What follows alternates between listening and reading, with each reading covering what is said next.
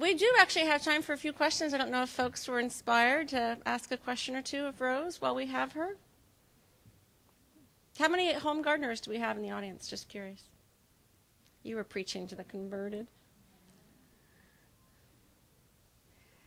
I'm going to go Leslie and then Suzanne and then Linda.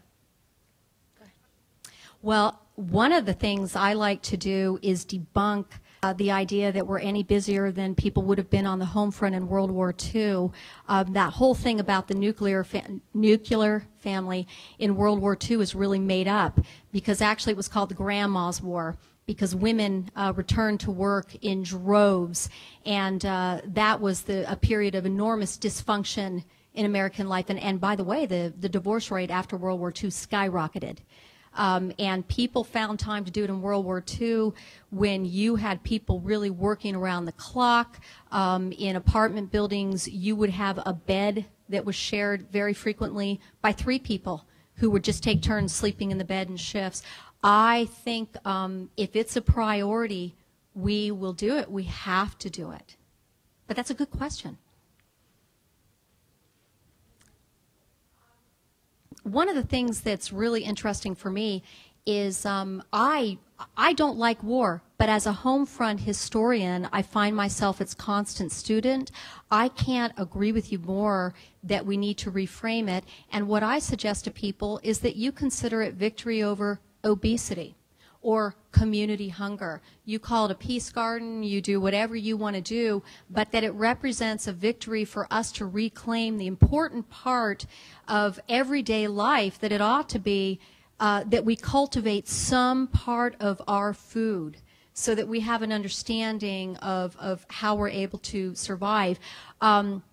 The USDA policies, again, you know, a lot of these emerged as part of the New Deal and out of the Great Depression, and they were good, but I think that, you know, I mean, technically, I work for a cooperative extension. We, you know, sort of technically are beholden to USDA. The stuff has not been adjusted, and you know, what's kind of interesting, too, is that, you know, a lot of the foods that we would deem as being healthful and desirable in a diet are not available through the programs. And again, when I think of restructuring in fundamental ways American public policy and American public life, I would start with the USDA and the food system. Again, I think these things have sort of gotten twisted and warped over time, and we haven't revisited the rationale. So I think those are really good observations. Sure. Sure. One of the reasons that the World War I program caught hold so quickly is that America was emerging from a very strong period of social justice and reform from the progressive era called the vacant lot cultivation movement. And so you had these cities in the 1890s, early 1900s, packed with immigrants, simply unlivable. People starving, dying literally of starvation. You have underemployment and all sorts of issues with immigrants not able to make a living. And so there was a really wonderful guy. He was the first socialist mayor in the United States, Hazen Pingree in Detroit. And he came up with this idea because, of course, there were no publicly funded social networks to help people out. You know, we didn't have Social Security and that stuff.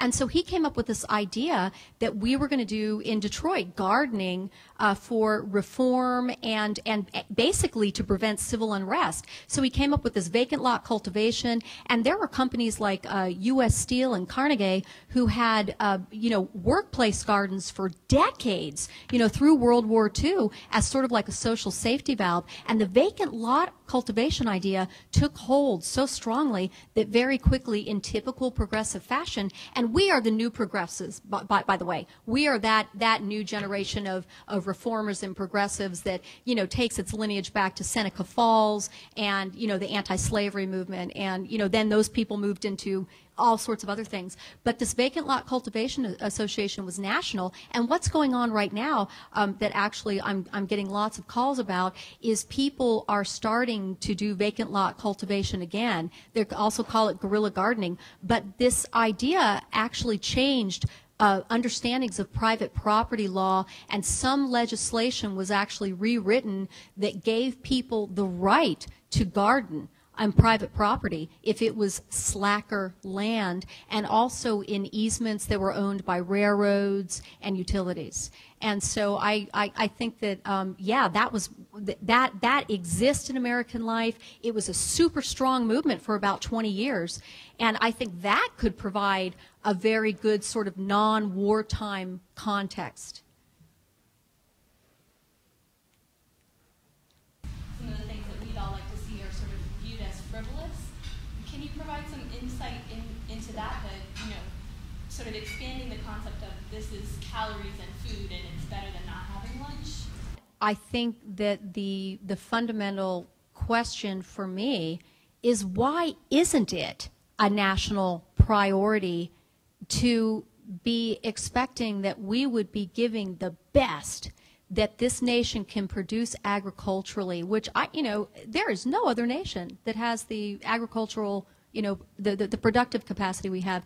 Why we're not giving the best on our plates to the youngest, most defenseless, people in society, and why we wouldn't take the long view that it's not elitist to want every child to be able to access a farm fresh salad bar. I mean, I get that challenge a lot about elitist, versus triage. And one of the things that's really concerning me now is I was at our local community food bank last week, and boy, there's not very much there right now. And what's there is really processed. I mean, there's nothing you'd want to feed a kid.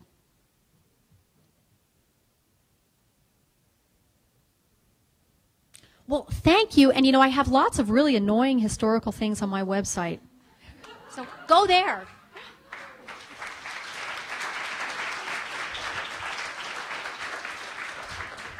I don't think anyone would find them annoying at all, Rose. Thank you so very much. What a treat. Thank you.